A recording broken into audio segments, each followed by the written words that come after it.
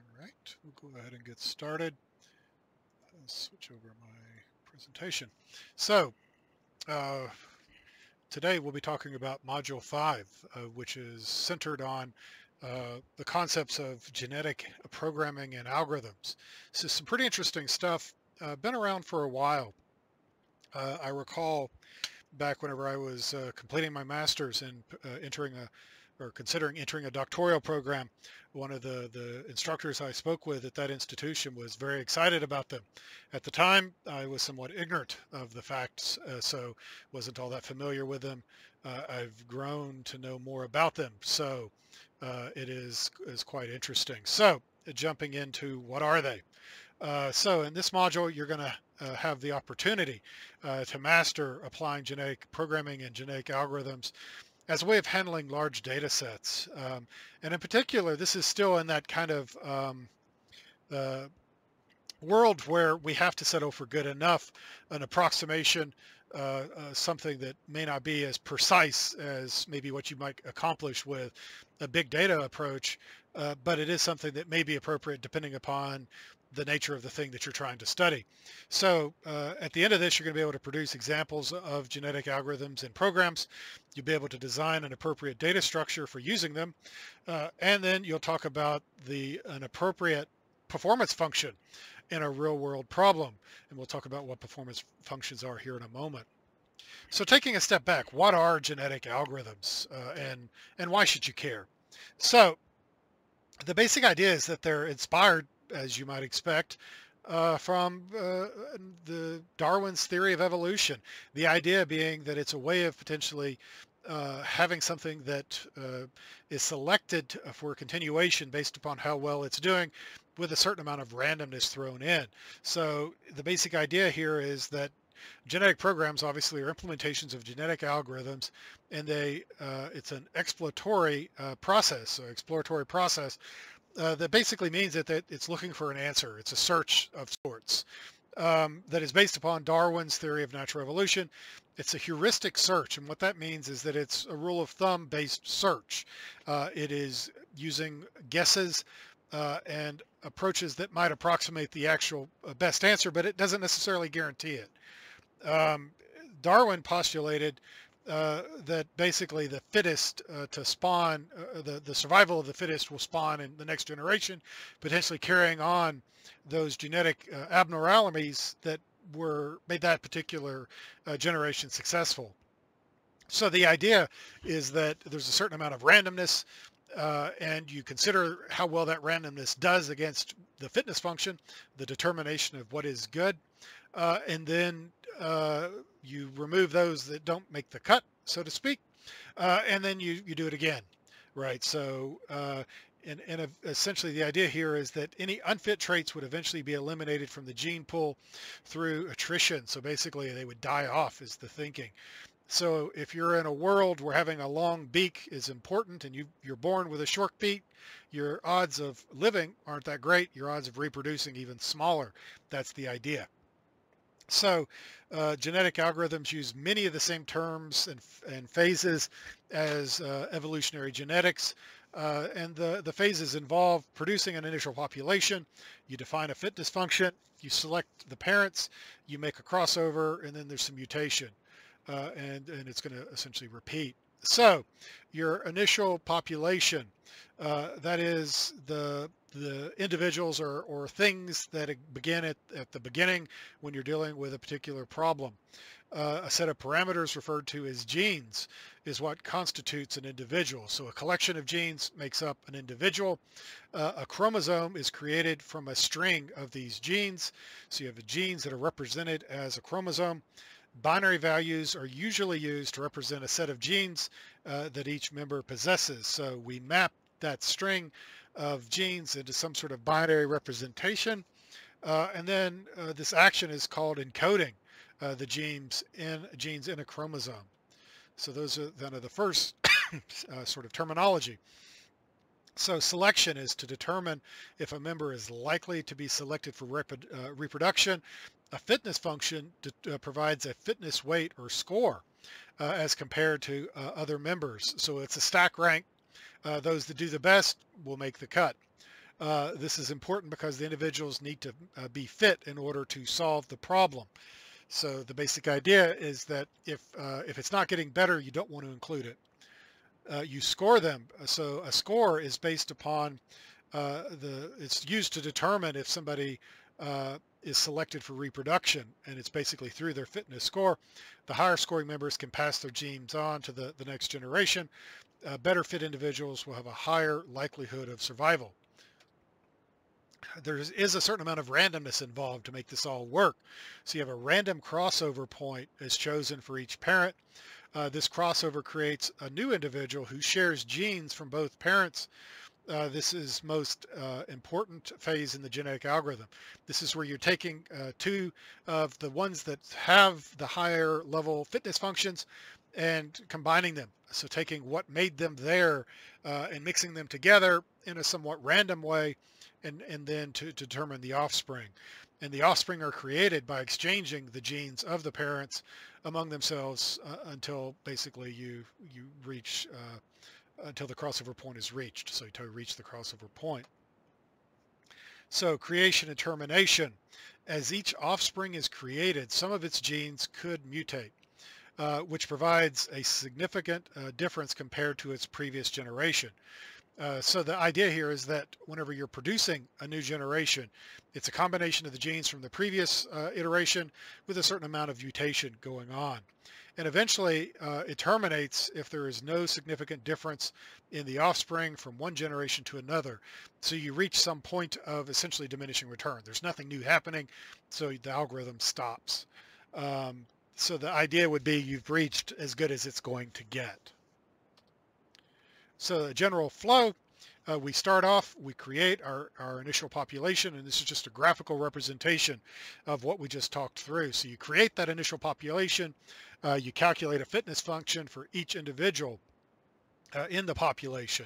You go through and do a selection step, then you do some crossover, some mutation, and then again you calculate the fitness function of the new generation, so the new individuals in that generation, and then you determine, have you reached the point of termination? Can you stop? If you have, then you're good. You choose the individual with the highest fitness value, and that is essentially your solution. If it's not good enough, then there are still things that are changing, then you keep going, right? So the stopping conditions typically are things like you've reached a level, a plateau, or you've reached a level where there's no more improvement in the fitness functions, or you may do it at the point that you reach some degree of accuracy. So pseudocode of this process in a high level, you start, you generate the initial population and compute the fitness. You repeat the process of doing a selection, crossover, mutation, and that's where the weak individual is replaced by a newer, stronger offspring. And then you compute the fitness function until you have converged, so the fittest individual is created, and then you stop. So that's the basic pseudocode of one of these approaches. Stepping through one of these examples, and I've recently reorganized my hard drive, so hopefully this works nicely, and it looks like it's going to. So the idea here, and this is taken from Geeks for Geeks, and it talks about genetic algorithms, and this is a pretty simple approach. The genes in this case is the alphabet. So pretty much anything that is in the character set, printable character set, is considered an ASCII character set, basically a simplistic version of it. And then we have a target that we're trying to reach, right? So we'll start off, our population size is initially 100. We have the valid genes that may be selected, and we have a target that we're trying to reach. In this case, we're looking for I love Geeks for Geeks. We have this concept of an individual. This is something that is a part of the population. It has chromosomes, and it has a fitness function. The fitness function is down a little further. We'll talk about it in a minute. It also has the ability to mutate its genes, and that's doing it through basically random choice of the genes. And then you also have the mapping to create the chromosome from a string of genes, and then mate with another individual, and then producing child chromosomes based upon essentially picking from both of the chromosomes of the parents in a random fashion, and basically if the probability is less than 0.45, add it to it. If it's less than from one parent, if it's less than 90, so it didn't hit that, or you add it from the other, and basically you're going to return from all of that the genes of the child. The fitness function is basically determining how close we are to the target, and so if it's not fit at all, it's 0. If it matches every one, it'll be the length of that string that we're targeting. So whatever the length of that is. I'll go ahead and create that class.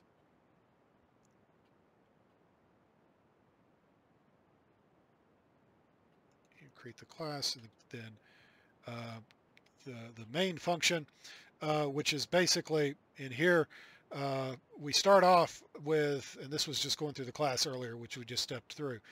So you have your class, but there's going to be a loop involved. And so in that sense, you can almost think of this as being a Markov process, right? Because there is randomness going on and there is a loop. It kind of fits that definition, a specialized case of it, right? Where the sample or the population is being used to sample from is increasing by adding to it at each one of the iterations. So we start off by declaring a global population size. We start off with the current generation. We say if we found it or not. So we start off by saying, no, we haven't found the target. And then we have our population. And then we're basically going to go and create our initial population using some randomness to essentially create the genome for each one of the individuals and add them to it up to the size of the population. Then we're going to loop until we find our solution. So this is assuming convergence. There's no other terminating condition. So the idea here is we create it and we order it by the fitness function. And then we take, if it happens to be one that is, you find something that is the best, then you're done. And it looks like the fitness function actually is the opposite of what I said. So it's the biggest number and 0 is the most fit, is what the less than or equal to 0 looks like. That's what that's saying. Then you're, if you don't find it, then you keep going. You create the next generation by taking the current population size, multiplying it by 10, and dividing it by 100, basically by getting rid of the first 10%. So you're going to keep 10% of the population of the next generation, goes into the next generation. So not real good if you're not performing well. 90% of you is going to drop out. So you have to create each time through. The top 10% get saved. The bottom 90 get culled. You generate another of those 10% that make it. You generate another generation and you go again and score it and so on. So the end result as we run it is here. Is we start off with the first generation. The best in that generation is 18, and that means that it didn't really do very well at all.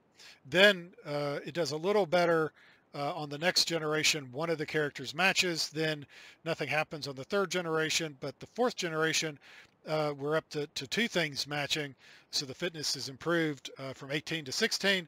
Then another 2 match in the next generation, so generation 5. Generation 6, no real improvement. Generation 7, we get another character. Looks like the GE here, and then EKS out here. And then we get of in through here, so we drop down to 12, then 11, then nothing really happens too terribly exciting here. We're still got some random numbers at the beginning, but then eventually we get to the place where you're down to the fitness is 3 in generation 25 or so, and then again it gets better through here because each generation we're guaranteed to do as well as we did before because we're keeping that top 10%, right? So that's how this whole thing kind of reaches a convergence. And eventually it just kind of beats it into submission, and we get down to where we've got a fitness of 2. And then eventually we find another one.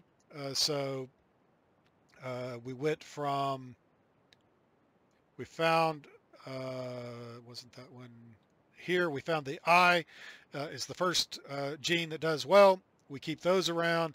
And then finally, we get to the fitness of 0. So we find the optimal solution by exhaustively, to some extent, checking it, but you're not exactly. You're not trying all possible characters in all possible slots. You're rolling the dice each time through, picking up the top 10%, then taking those to produce mutations, and then try that again, and so on. So you're basically ensuring that you don't get any worse by taking the top 10%, and then you're searching across the remaining search space with that remaining randomization. And we'll take a look at another. Bear with me for one moment. I need to grab a drink. I've been under the weather, as I mentioned in an announcement. My throat is telling me I've been talking way too much.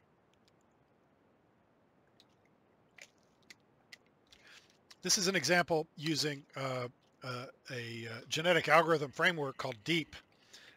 DEEP is the first thing you want to do if you're doing this is make sure you install it. This is coming out of an O'Reilly book, out of your O'Reilly environment. Hands-on genetic algorithms, pretty good if you actually care about this stuff. It's cool technology. Might want to dig into it a little bit. So what we're doing here is kicking off pip install DEEP. It's already installed, as is NumPy, so we don't have to do anything. Your next step is to import it. So what this is doing for you, what DEEP is doing, is similar to what you might think of as like a neural network framework does for you. It's putting all the frameworks in place so that you can focus on the problem rather than writing all that code that we saw in the last example. So in this case, we go ahead and do some declare the length of a bit string to be optimized. So what is the string we're looking at? We talk about the population size, the crossover, mutation, and the maximum number of generations that are going to be used. This is a common trick you'll see, is to use set the seed of a random number generator to produce reproducible runs. If you don't set the seed, the clock tick count is going to be used instead, which means each time you run the program, you'll get different results. Might be what you want most of the time, not necessarily what you want whenever you're trying to do a demo or have an example, because you want to be able to talk about the results, and the results will differ each time if you do that. So this concept here is that we use a series of tools, in this case a toolbox, and we register 0 or 1 as one of the tools we're going to be using. We create a fitness max, which is the maximization strategy. So we're going to maximize fitness, not minimize. Then we create an individual, and the individual is associated with a fitness max or a fitness strategy.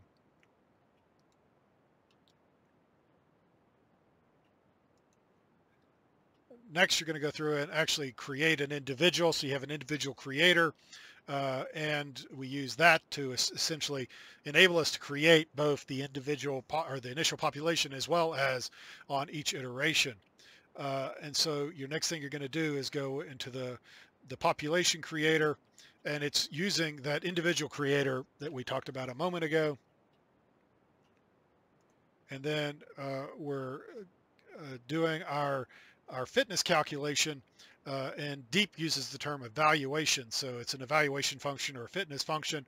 In this case, we're using one called 1 max fitness that computes the number of ones in an individual. So you're trying to turn all the bits on, so to speak. We register the evaluate, so we're saying that 1 max fitness is how we want to use it. And then we do a select, a mate, and a mutate. So we're basically following those same steps that we talked about along the way. We create our initial population, and we have a generations counter. Then we have the fitness of each individual in the population. Then we can loop through that population and essentially calculate the fitness for each individual. And then we extract the fitness values for all the individuals. And then we're going to actually start doing our main loop. So we've created our initial population, and we've essentially calculated the fitness for each individual in that population. And so then what we're saying here is, and this is probably a little better than the last example we had, there's two terminating conditions to this loop. One is going to be you essentially find it, or the other is you don't find it after so many generations. And inside of that, what we're going to do is trying to see if it actually ran. 1020, no, it did not. Kick that off. So to dig into what this is doing, back up to the top. So this is the main part of the thing where we go through and we iterate until we find either something that hits it, or we exhaust our search space, or our number of times we're willing to look, right? So the first thing we do is increase the counter. That's enabling us to terminate without running forever, because you may not reach convergence on some of these things. Then we calculate the offspring, do some cloning, do some random crossover and mating, do some mutation, and then we're going to calculate the individual fitness scores again, or fitness values. Then we're going to prune and essentially call those that don't make the cut, and then figure out who the best is in the population and determine if we're there or not. And it looks like I'm trying to see if it actually finds it. It does find the max fitness of 100, so all the bits are on, and it did so in 40 generations. So that's the same basic concept. Does a little bit more for you using the approach to take a look at how it did it. The green curve is kind of your, I believe, the ideal, the mean, the average of the fitness, and the other is the max values of the fitness, so red. So you can see that as we get out here, the one that hit the 100 was kind of a peak that went up. Not as many of them got it necessarily, but in general the populations get better, and that's because you're pruning it. You're removing those that aren't doing as well. So that is an example of using deep to do genetic algorithms. Let's see if this works again.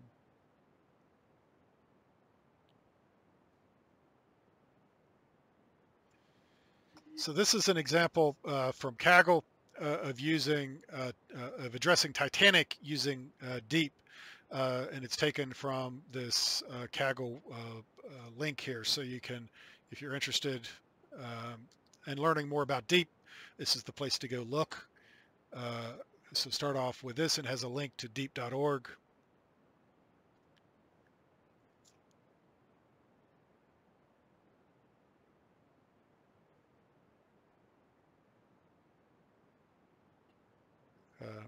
deep.readthedocs.io, sorry, .deep.org. So this will basically let you know how to do this inside of. So all this is doing is taking what that says and running it inside of a notebook. So as you are well familiar, the Titanic data set's been studied quite a bit, trying to figure out who's going to survive and who's going to die based upon the attributes that are present. And so we have 891 entries in the train and 418 in the test. In the test data set. So there are 10 columns in train. That's because you, and 9 in the test. So you can go get the data, and then let's see if this is going to work, because I did move things around, and hopefully, yes, it did. Good. So what we've done here is load in the train and test data sets, train and then test. And the key thing you'll see, the difference is that the test set doesn't seem to have the target. So we can take a look at it, take a look at the data dictionary, do some data exploration, survived, distributions based upon class, and so on. An important part, but if you've dealt with Titanic, you've seen all this before. And so here we're going to go through cleaning up, doing some feature engineering, doing things like mapping titles to consistent naming, and then doing a count of those, because you can see there's lots of MS and so on, MISS and MS and so on. So what this is doing is mapping MS to MRS, MR to MR, and Miss to Miss, and Lady to Royalty, Don, Sir, Doctor, or Don, Sir, and so on to Royalty, Officer, based upon ignoring the various types of officer, and so on.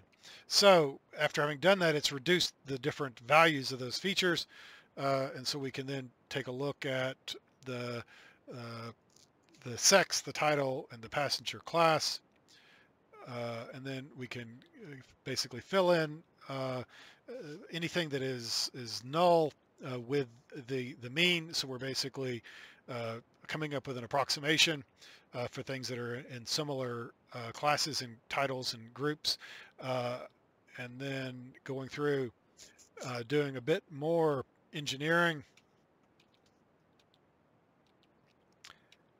taking an additional look at the data.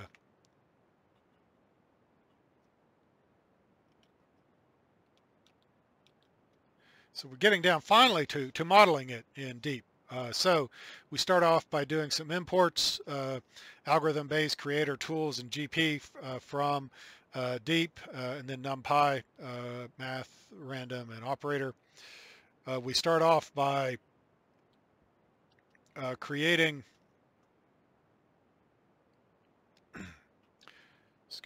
by defining a function that is essentially creating an instance of Deep.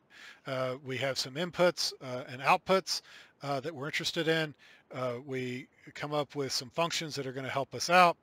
Then we go through and declare the primitives, do some operators that we're doing to them. And what we're renaming some arguments, so that arg0 is x1 and through arg25 is x26. Then we calculate, or we have a fitness that we're using for the base, and then a primitive tree that we're creating for the individuals, for the general population. Then we go through and talk about some expressions, come up with the individual population and compile steps. Then we define a function for, basically it looks like an expression to transform the expression tree into a callable function. So we have an expression tree that we're using to calculate and so on. So it's basically turning an expression tree into a function. Then we have our evaluation, our select, mate, mutate, mate, mutate again, sort of operators that we're doing, set a predefined random seed, create our initial population of 300. The Hall of Fame is apparently the top of each individual generation, I would believe. Then we have our fitness and our the size of the and so on that we're going to use. So some helpers here to help us come up with our fitness values and to determine the size of the population. We calculate some stats, and then compile it. Come up with an output that basically is looks like it's a calculation to do some exponential notation or exponential transformations. Come up with our train and test data sets. We turn things into floats. We create an instance of our deep that we defined up in the function above. Come up with the number of epochs that we're going to let it run, so the number of generations. And basically each time through, we're letting it know that survived is important, but we're going to get rid of it initially so that we don't let it get us. So we're saving it off to itself. And then we have our predictions. Then we use scikit-learn's metrics to calculate the accuracy, and so on. So I'll go ahead and kick this off. And so on each generation, you can see that we're going through, coming up with the average fitness, the min and max fitness, and tracking kind of the standard deviation. So some statistics along the way of each one of them. The one we care most about is this fitness, in particular the fitness max, right? And it looks like we kind of get there here. So 34, it didn't like something here, something was too large. We're still at 83 and change. It doesn't look like it's going to do a whole lot less than 80, maybe 84%.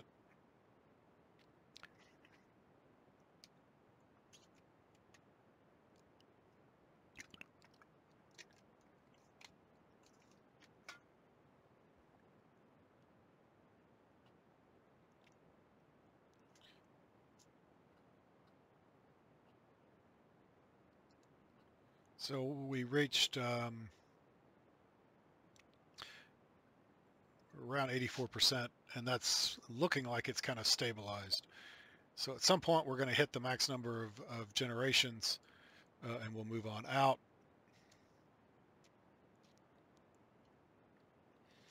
And it looks like 84.399 is going to be as good as it gets, and so it does go through doing the processing. And it's, again, the key concepts here: generate that initial population, calculate what the fitness is of each of the individuals in that population, then do a loop. Inside of that loop, you are essentially going to take the top 10%, have them combine their genes, then score each one of the individuals. And generally that's the pattern we've seen so far is 10% remain, so the best 10% stick around, and the remaining population is populated by 90% new from the generation of those 10%, and crossing them together, combining the genes together and doing a certain amount of mutation. And it's kind of like a random walk in that regard, as far as thinking of it in algorithmic terms. But then it's basically at the end of this, you get an accuracy score, and 84.4% is pretty good for Titanic. So moving back to deliverable 5, and again, deliverable 5 is about the genetic programming and algorithms, as we've been talking about for some time now. You're a chief data scientist at RDI. You've been tasked to provide information on genetic programming and genetic algorithms. Your company has found that past solutions that were formulated for machine learning have been riddled with human bias. With the use of genetic programming, you're hoping that you can do better. So genetic algorithms is a search procedure modeled after natural evolution processes. In order to develop a better understanding of genetic algorithms and genetic programmings, you need to develop a report using screenshots from Python where appropriate in a Word document to explain genetic algorithms and genetic programs. Use Python to design and implement an appropriate data structure using a genetic program to implement a given problem. Determine an appropriate performance function for a real-world problem using genetic algorithms, and genetic programming for a real-world problem that exists. Your rubric, your first criteria, a thorough and detailed discussion has been developed that produces examples of genetic algorithms and genetic programs that are present with well-developed and accurate examples. Your second criterion is a thorough and detailed discussion has been designed with an appropriate data structure using genetic program created with Python to implement a given problem is presented, and it's well documented and developed and accurate. And a thorough and detailed discussion has been developed that determines an appropriate performance function for a real-world problem. And you've got some good examples. And with that, I've reached the end of my discussion. If you have any questions, let me know. That's what I'm here for. As always, let me know if you're struggling so I can help. Stay safe, and we'll speak again soon.